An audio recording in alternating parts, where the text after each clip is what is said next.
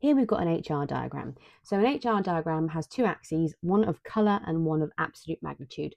So when we think about the colour of a star, we're essentially saying how hot is it? And when we think about the absolute magnitude, we're thinking about how bright it is. We've got three regions, we've got P, Q and R, and we're asked to identify which type of star or astronomical object this corresponds to.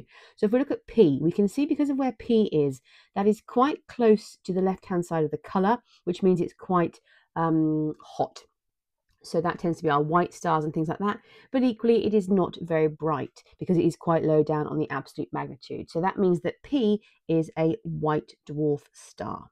If we look at Q, we can see that Q spans a great big range here. So we have stars that are very hot and very bright, down to stars that are not so hot and not so bright. So this huge, great big range. So that is our main sequence star. So Q is a main sequence star.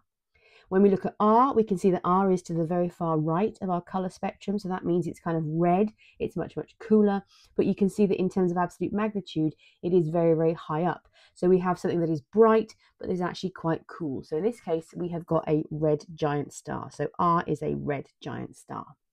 Then we are asked to define the absolute magnitude of a star. So there's two things you need to include here. You can see that from the fact that there are 2 marks given here. And the first thing is it is a measure of brightness. But when they came to identify and classify stars, the issue is all stars are different distances away, so you have to standardize that because you can't fairly compare a very close star to a very far away star because it would look much brighter if it was closer. So not only is it a measure of brightness, but it is a measure of brightness at a standard distance. Now, if you happen to know what that distance is, you could say at a distance of 10 parsecs or 32.6 light years, but you're not required to remember those numbers. It's sufficient to just say it's a measure of brightness at a standard distance or a fixed distance or at the same distance. And those 2 points will get you both of the marks.